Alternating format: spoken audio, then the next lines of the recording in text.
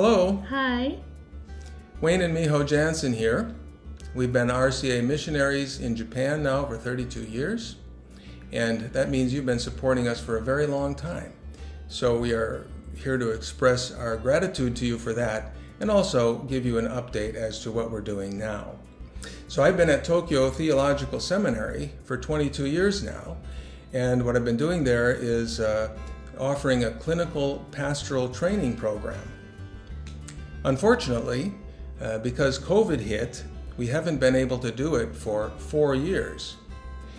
And when I contacted the hospital earlier this year to start it up again, I found that that hospital was not ready to do that.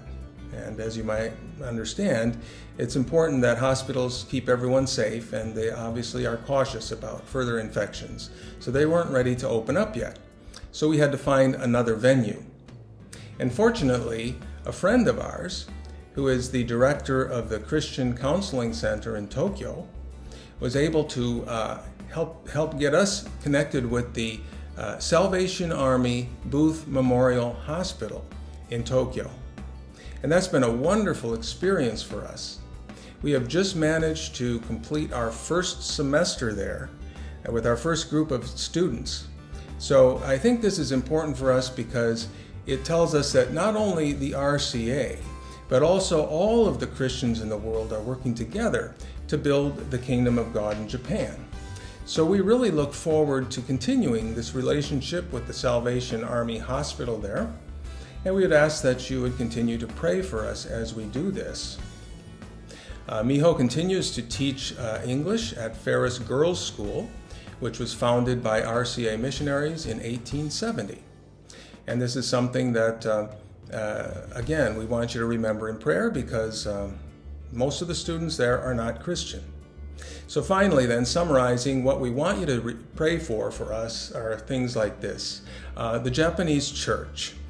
We attend a church in Japan, and we're very happy to be a part of it. It's a warm group of people, but it is gradually aging. And so the prayer we want you to offer is that more young people will see and find the way back to the church.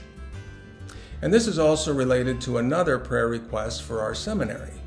Our seminary has 63 students, and that's pretty good for a nation that is 99% non-Christian. However, the age of the students is also increasing. So again, please pray that more young people will hear the call to the ministry. And finally, we do ask your prayer for Ferris Girls School. Miho and other Christian teachers there are obviously doing what they can to witness Jesus Christ to the girls there, but most of those girls have never been in a church before coming to the school. So we want you to pray for them, pray for Miho and others that they can witness Christ and that the gospel may be heard by these girls.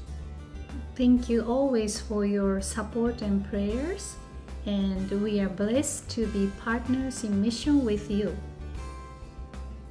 Thank you, and God bless you.